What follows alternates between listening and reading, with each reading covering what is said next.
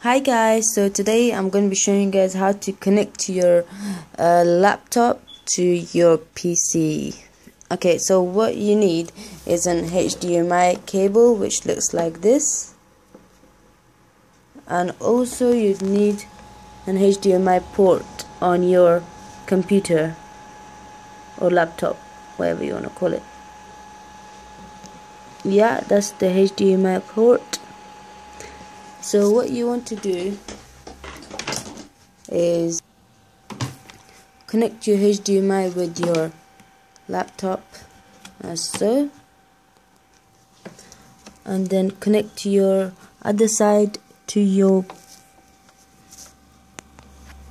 TV. So that's it, it's connected now,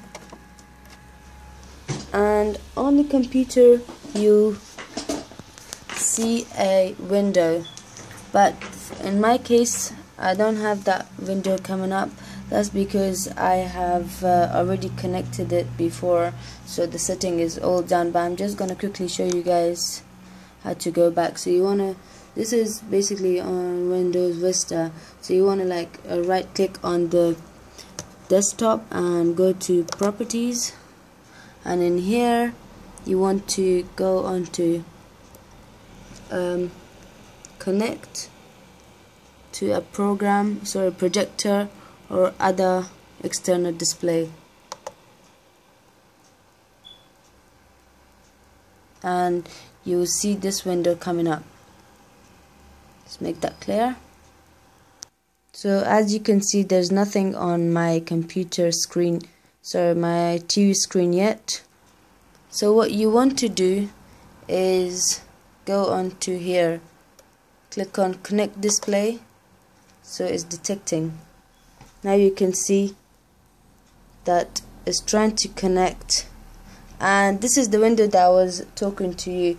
You'll get this display, this window when you connect your HDMI for first time.